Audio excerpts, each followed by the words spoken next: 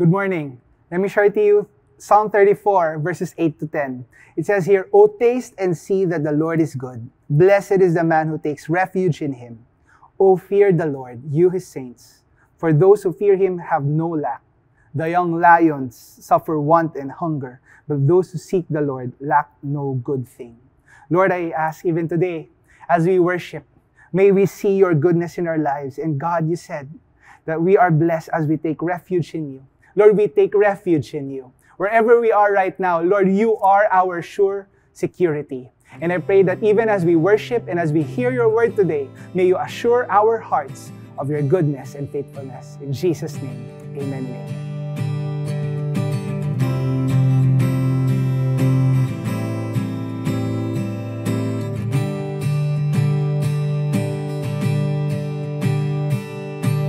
If I'm weary, hope seems lost, I look to you.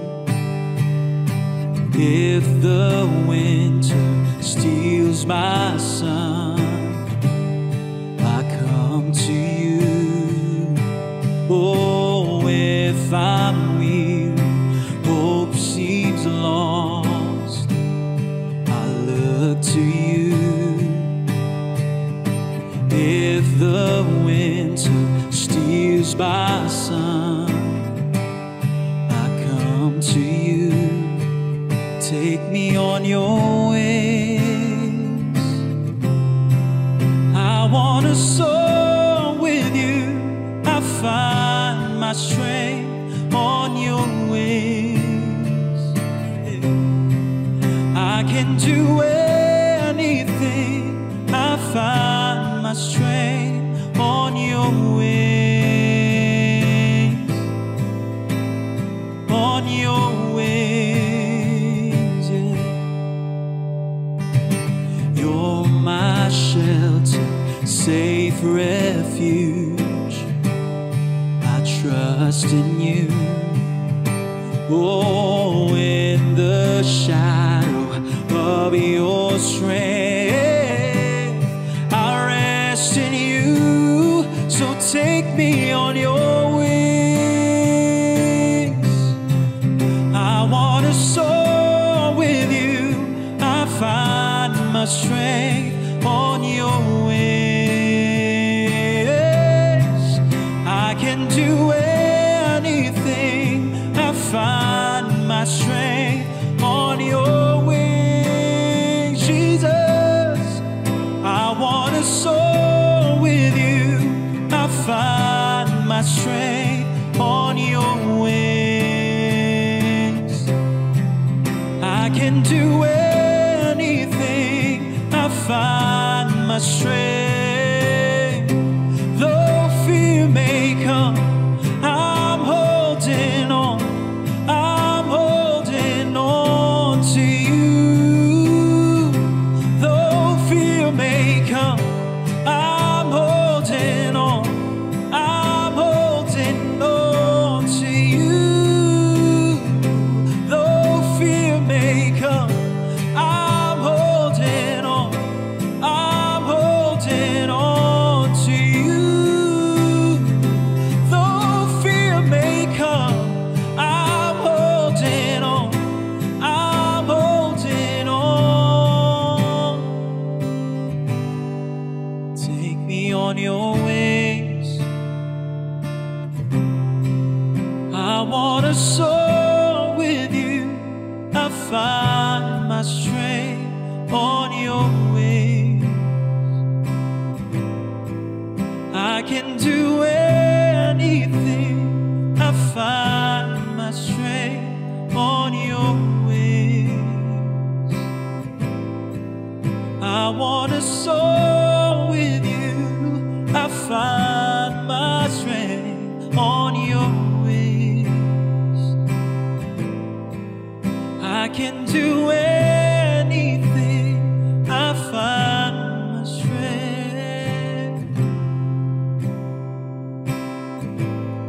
I find my strength.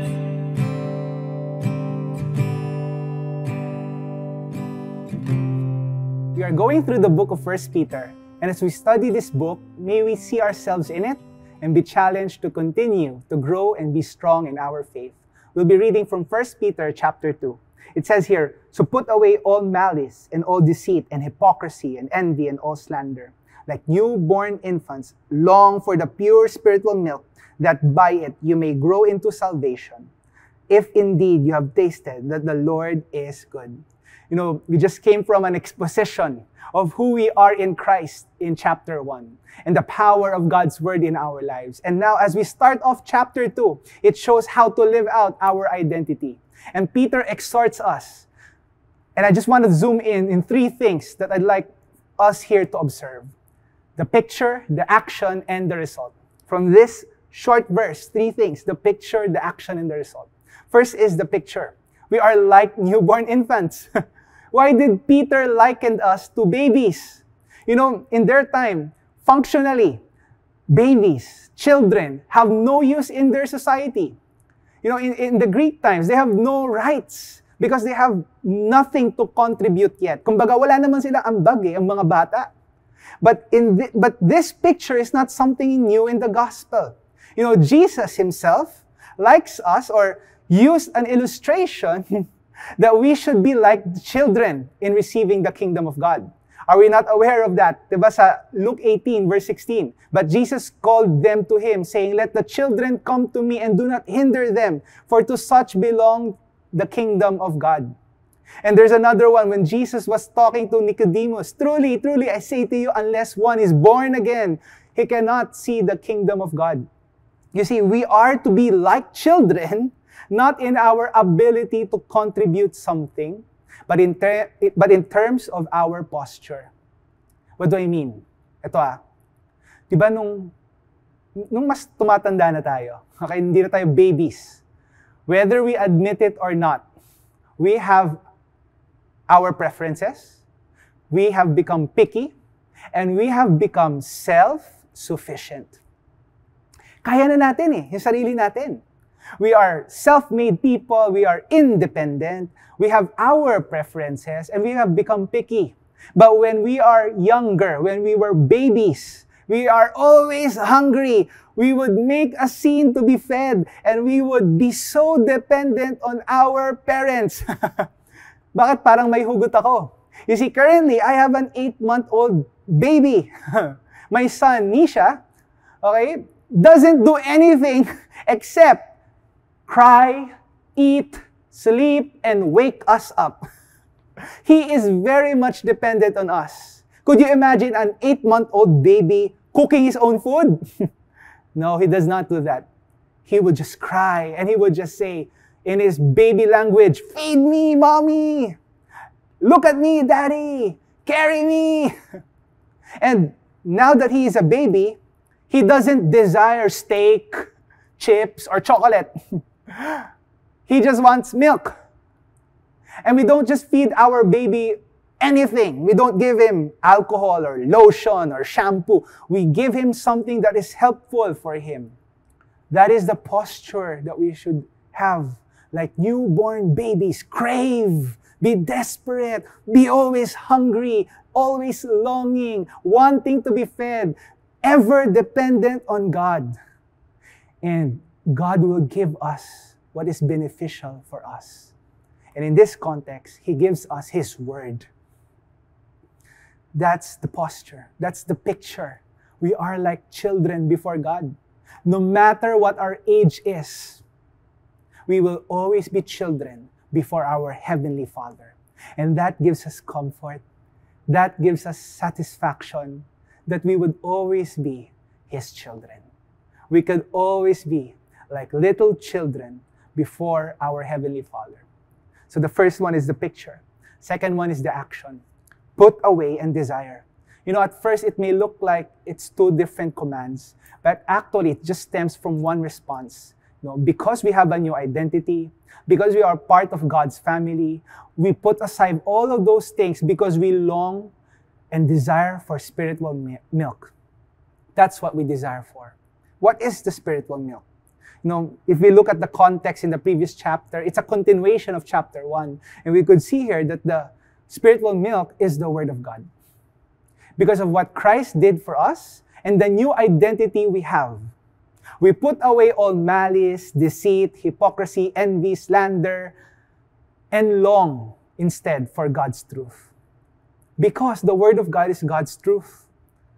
Walang halong kasinungalingan, purong katotohanan. That's why deceit, lies, malice are some things we turn away from because we desire, we taste, we long for this. You know, in our time today, some of you here who's watching may prefer to go all natural or all organic. May kilala ba kayong ganun? Maybe that person is a relative or a friend. Yung lifestyle niya, he or she is all natural or organic. Now, I believe there's nothing wrong with that, but the way I see it, it's very challenging. At least I've been trying to do that. Because sometimes what we see as all natural are not really all natural.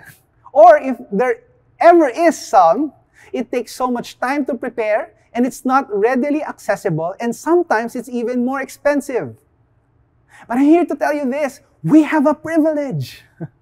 We have something readily available that we can consume anytime.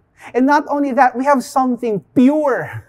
We have something all truth. And that is the truth of God in His Word. And when we live it out, when we get to taste the goodness of God in our lives, it changes us. You know, maybe for some of us here, you're not a new Christian. Maybe you've been here for quite some time. Or maybe for some of you, you're just new. Wherever we are in our walk with God, I believe God has already done something good to you. The question is, have you tasted it already? Maybe for some of us here, we remember of the times that when we read the Word, wow, grabe, saktong-sakto to sa pinagdadaanan ko ngayon. And we taste it, we absorb it. Or maybe we've seen God move in our lives miraculously. We have tasted that God is good. You see, when we think about and experience what God did to us through Christ on the cross, we say it's good. Now, for some of us here, maybe we're having a hard time to think about, ano nga ba, Lord, parang walang goodness na nangyayari sa akin. Let me encourage you to go back to what Christ has done on the cross. And we can say that God is good. When we have seen some of God's promises come to pass, we can say He's good. Maybe we've been praying for some things, and when God answered our prayers, wow, Lord, thank you. When we see Him work in our difficult situation, we can say that He is good. Yung mga buti na lang, nagkataon, God's grace, God's providence. I want to encourage all of us here to enjoy the good things God has given us. Our salvation, our secured destiny in heaven, our adoption as God's family, His Word, and on top of that, every good things, material or immaterial, that we have experienced in our lives. All because, not of our goodness, but because of God's goodness and kindness. And we desire. And Peter encourages us to desire more of that in our lives as we regularly ingest His Word. And what is the result of desiring God's Word and tasting His goodness? Diba yung una yung picture? Okay, the second one is that that desire for us, diba? Turn away and desire the action. What's the result? That we may grow. Sabi diyan, no? That we may grow. Like newborn infants long for pure spiritual milk, that by it you may grow up into salvation. That's the result, that we may grow. You know, babies are so cute. And the thing is, they don't stay babies forever. Medyo nakakasa naman kung forever baby sila. We know that babies will eventually grow and, contribute to society or fulfill God's purposes for their lives. In the same way, as we constantly feed ourselves with God's Word, we will also grow up to be mature. As we feed, as Nisha's parents feed him with food, we are longing for him to grow up strong. And it's in the same way as we are dependent on God, and as God constantly provides for us, we will grow to maturity as well. as we regularly feed ourselves with God's Word and avoid deceit, hypocrisy, we will eventually grow and we will fulfill our purpose in Him. You see, as we end, we may be decades in our faith, but the beautiful thing is, and I've said this before, that we can always be God's children before Him. May we maintain that attitude of always desiring God's Word in our lives. And may this year bring us to new heights and growth, unlike ever before. Let me end by reading a prayer that A.W. Tozer made. And as I read this, let me also lead all of us here to close in prayer. Tozer said, and I'm going to pray this also as well. Oh God, I have tasted thy goodness, and it has both satisfied me and made me thirsty for more. I am painfully conscious of my need for further grace. I am ashamed of my lack of desire, O God, the triune God. I want to want thee. I long to be filled with longing. I thirst to be made more thirsty still. Show me thy glory, I pray thee, so that I may know thee indeed. Begin in mercy a new work of love within me. Say to my soul, rise up, my love, my fair one, and come away. Then give me grace to rise and follow thee, up from this misty lowland where I have wandered so long. That's our prayer as well, God. Lord, I pray that we would constantly see your goodness. And may you produce in us this hunger that we will not be satisfied by whatever the world will give us, but we will crave this pure spiritual milk that comes from you. May your word shape us, that we will rise up from whatever we are experiencing now, and that we are able to step in your purposes in our lives. In Jesus' name, amen and amen.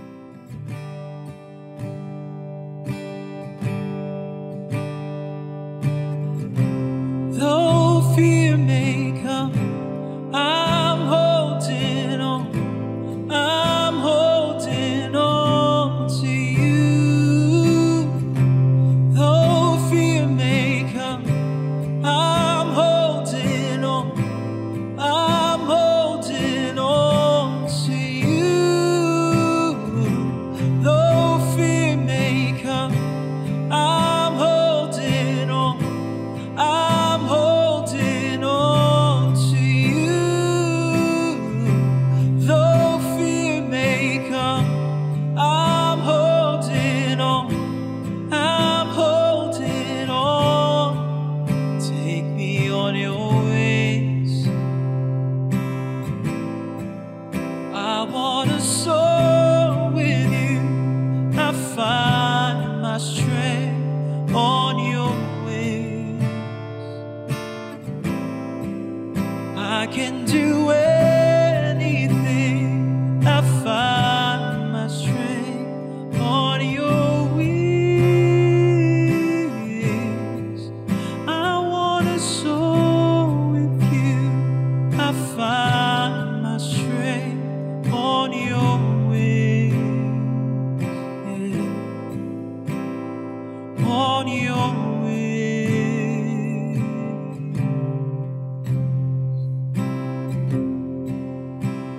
Before we go, let me just pray for all of us here.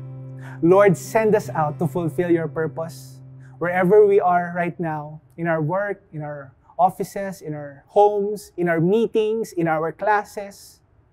Lord, may we not forget that it is you and your goodness that has allowed us to do all these things. And may we fulfill your purpose in these areas. In Jesus' name, amen and amen.